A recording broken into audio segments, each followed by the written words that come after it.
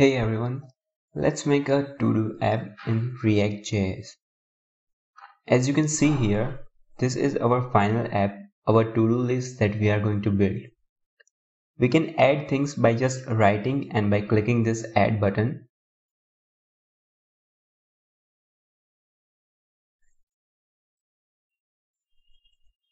Also, if we have completed anything, then we can change its style by just pressing completed.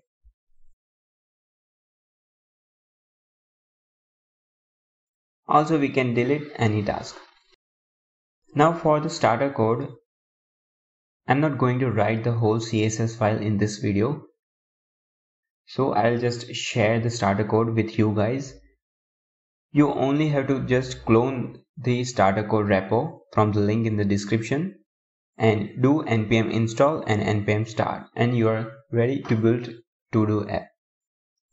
If you like, then you can pause the video and clone that repo right now. Let's open our VS Code, and if you have already cloned the repo, then in the component folder you can see one CSS file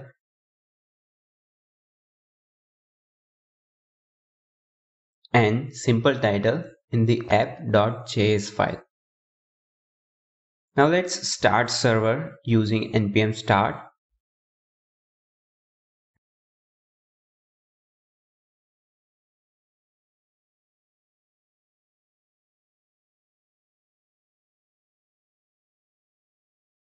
And it's running.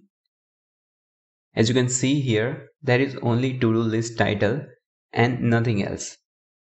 So this is the output of a starter code. Now we are going to build our to-do component. Let's create to-do app.js file in the component folder.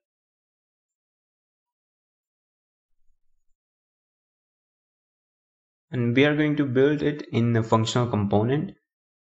So let's just write to-do app here and import it in the app.js file.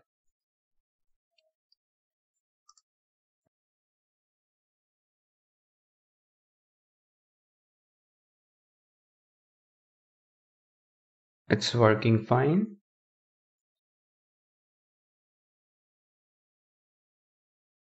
Let's not forget to import CSS file in our component. I have already defined the CSS classes in the CSS file. So don't change this class name, just write as it is.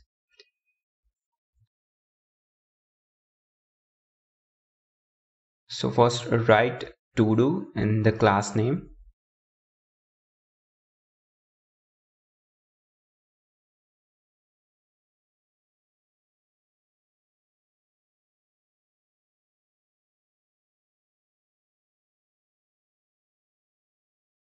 Now we need an input field with type text.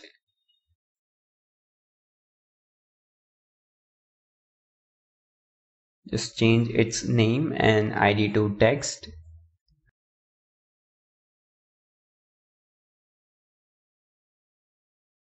And write add task here in the placeholder.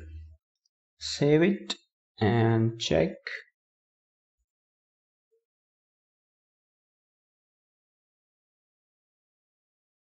It is working fine and CSS is also working. Now we need add button. So we just add one button with the class add dash button.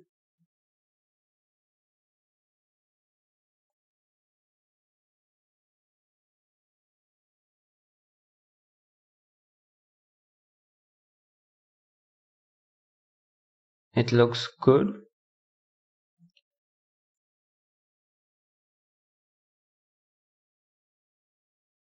We need a state to store input field value, and for that we are going to use useState.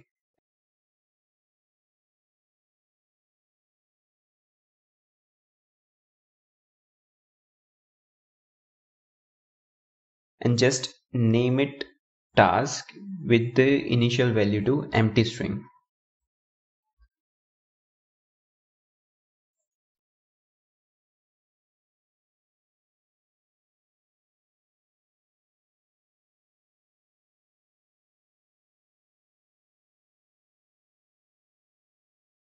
Also, we need a handle change method. So let's create one.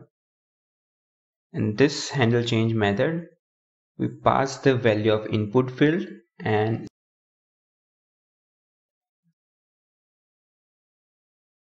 set the task state.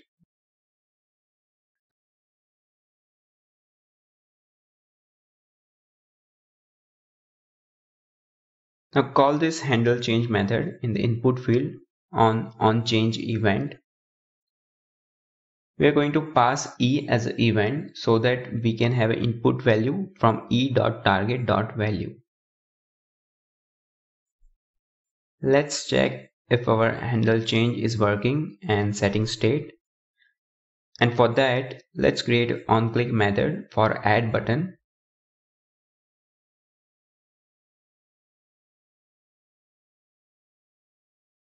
And we are going to just log the task state.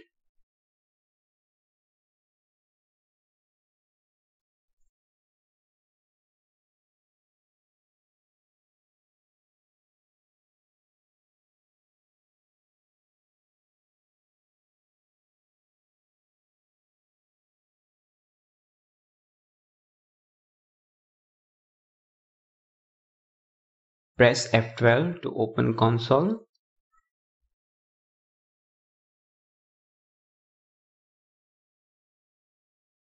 Write something and it's showing in the console, so it's working fine. We'll create another state to manage a whole list of tasks. Let's name it as a task list.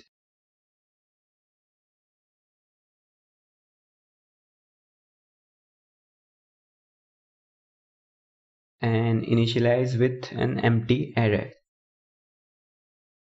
We are going to add task in task list using add task method.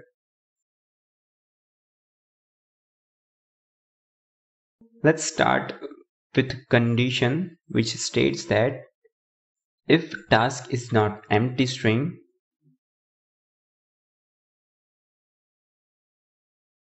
then we are going to create object of task. Let's say task details. And in this object, we will have three fields. One is ID, which can be any random number in between 0 to 1000. We can implement this by simply using a math.random method and multiply it by 1000. We need an integer value, so we will use the math.floor.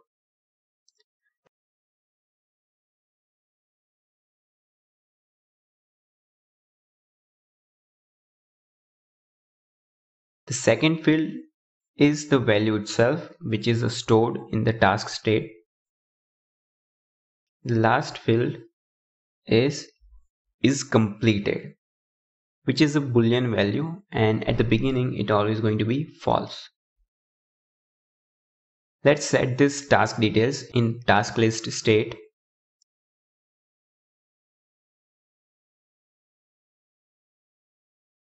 First, we are storing a previous state value using a spread operator, and after that we append our task detail object.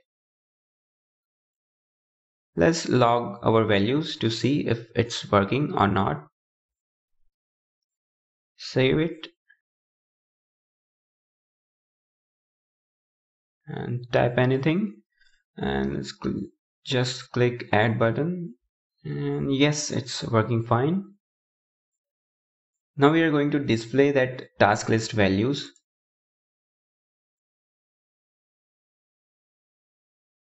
Let's create a conditional rendering, which means when a task list is not empty, we are going to display list, else nothing.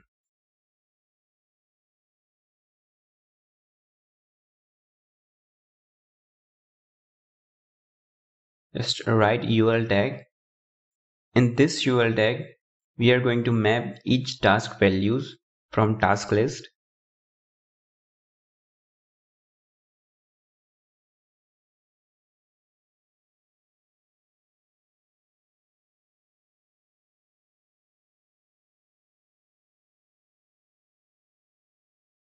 For task T, show its value in the li element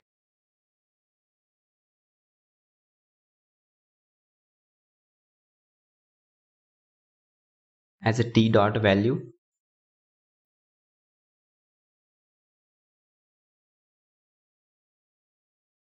And class name of li element as list item. Now don't change the class name unless you made any changes to the CSS file. Let's save it and let's add something. It's showing it correctly. It's working fine.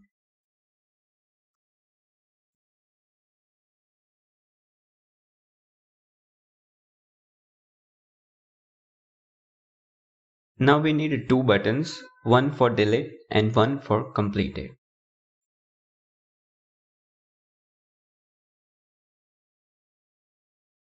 Let's add a button with the class delete.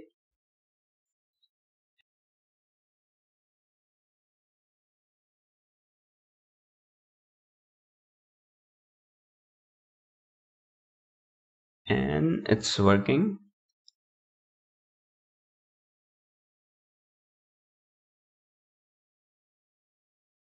Let's add another one with the class completed.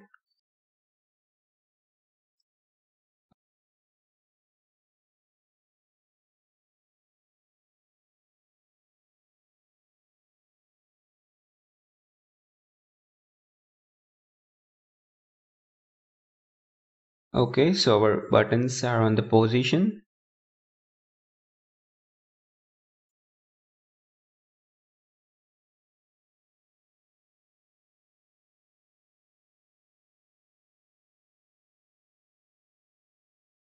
Just remove this log line. Let's create delete method. Const delete. We are passing E for prevent any default events and ID. ID is to uniquely identify task we want to delete.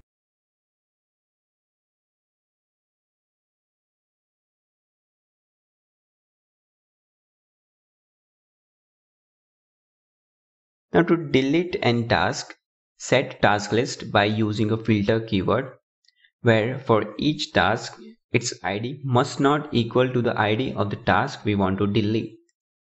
In simple terms, we are filtering our task list by not storing the task we want to delete.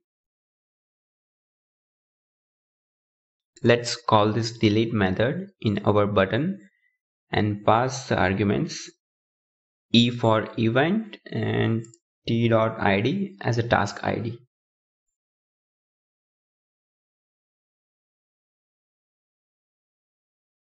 It's working great. We need a method for completed task.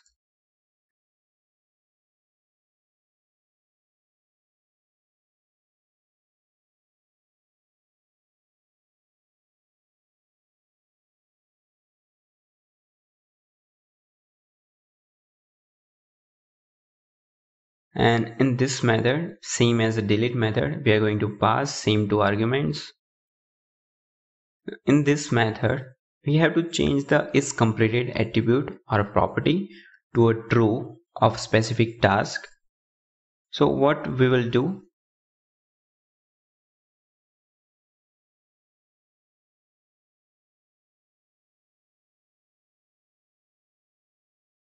first let's find the index of the element or task we want to change using a find index with its ID.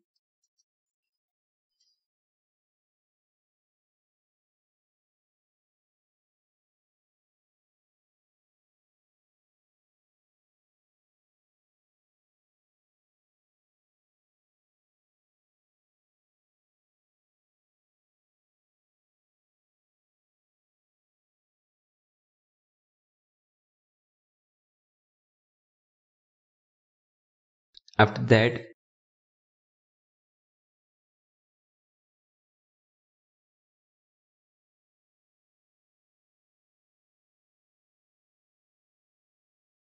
just copy the array of object in the new task list variable using a spread operator.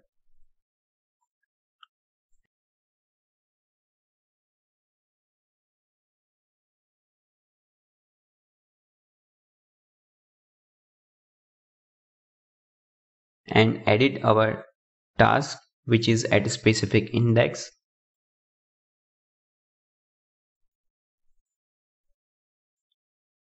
And for that we will write a new task list with the index of our element, and we will change its value. First use the spread operator to keep the old values. We only want to change the is completed to true.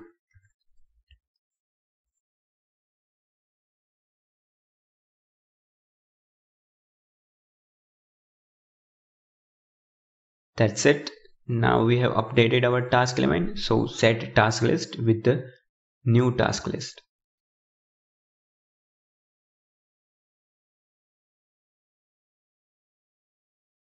Let me tell you what we did again.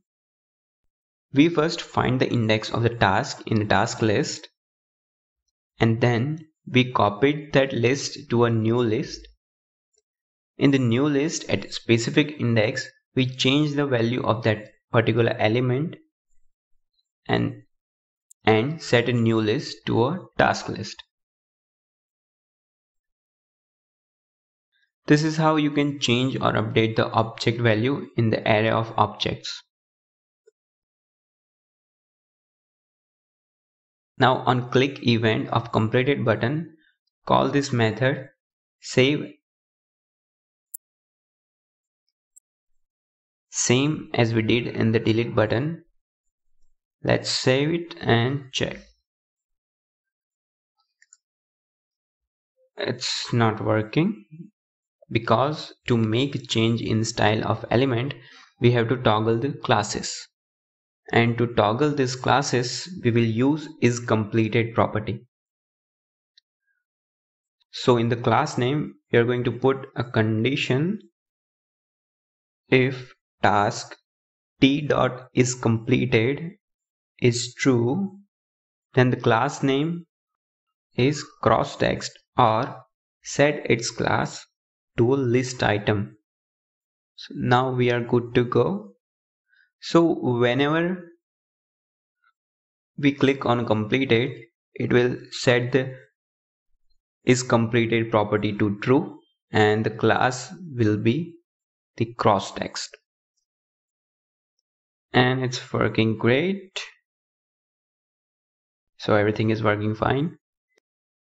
Now link for the final code of this tutorial is also in the description, but don't just copy it without following this tutorial. That's the end for this video. Make sure to give a thumbs up and subscribe, because these are the only things that motivates me to create more content for you. Thanks for watching.